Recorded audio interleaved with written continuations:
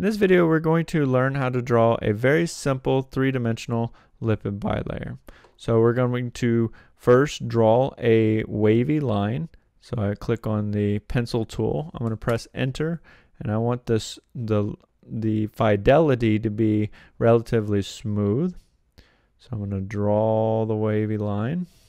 Okay. I'm going to change this color to a brown. Now I'm going to click on this object. I'm going to hold the Alt key. I'm going to drag it down. That's going to copy that, so I have the same. So I have two parallel wavy lines. And then now I'm going to create the fill between these two lines. So I copied the lines again, and now I'm going to join the edges so that it's an enclosed shape. Oh, made a mistake there.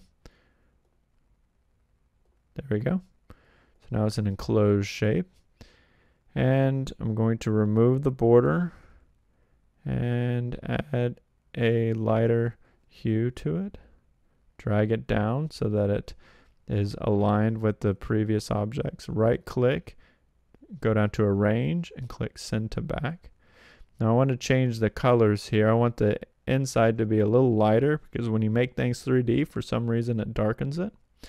So I'm going to go over to the color guide, and let me go down here to the fill. I want to remove the border. I need to switch to fill, then go up to color guide and change it to a lighter color. And now I want to click on the lines. I want to change those lines. And now I need to go back to the swatch, and I need to switch to the border. Click up to swatches, and I want to lighten that up just a little bit. Okay. So now I want to group these objects by holding Control and pressing G. And then now I want to do a 3D bevel feature to it. I want to add that to it. So I'm going to go up to Effect, 3D, and Extrude and Bevel. So it's going to change the three-dimensional orientation of this object, and I want to extend that. So I'm going to click on the Extrude Depth and increase this. Okay. And now I want to add more steps to the shading. So I go down here to Blend Steps, and I want to click that arrow and move this to make it more smooth. That looks good to me.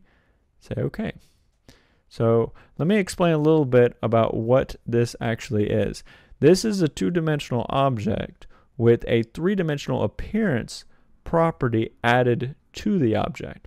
So if I go over here to Appearance, and if you don't see it over here, if you don't see this this appearance icon, you have to go up to Window and go down to and click on Appearance. You'll see that there is a 3D Extrude and Bevel feature added to this object. Now if I remove the visibility, I get the original two-dimensional object, and so I can now add that visibility back. So this would be a useful way to modify that original object so you can change the appearance of that 3D object. So that is a useful feature to use. So now we have a three-dimensional membrane, and it took very few steps to create it. Now we can add some features to this membrane, like maybe an ion channel. So let's go ahead and do that. I'm going to click on the rectangle, the rounded rectangle. Make a rectangle, and maybe I'll do green border with a light green interior. Okay. So now I'm going to click on this object, go up to Effect, down to 3D. This time I'm going to click Revolve. So now we have a channel, and you can actually slice this channel by changing this value to 180. Click away. So now you have sliced this channel, and I want to add a little bit of space here. So that can be done by adding an offset. That's a little big. Let's change this down to 15. See what that looks like. That looks pretty good. And we're going to say OK. And so now we've added an ion channel to this lipid bilayer. And you can do all sorts of things. I mean, you can add some ions. And in this case, if you wanted to add ions, I recommend having no border.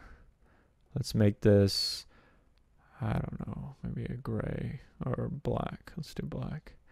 And then go over to gradient, say radial gradient, and then click on radial gradient. But we added it to the border. We don't want to do that. So let's change that to actually black. Actually, we're going to remove that border. We're going to click on the fill portion and then add a gradient to that. And let's click away. And so now we have some ions. And you can actually add this as a symbol. Won't let me do that. So first we need to rasterize it. So we're going to say object, rasterize. We're going to make sure it says transparent over here and say OK. Now we're going to drag that and add it as a symbol. Go click down and click graphic. So the export type, make sure it says graphic. You want to keep it as a dynamic symbol. So say OK. And let's spray the tool. And now we have some ions on the outside.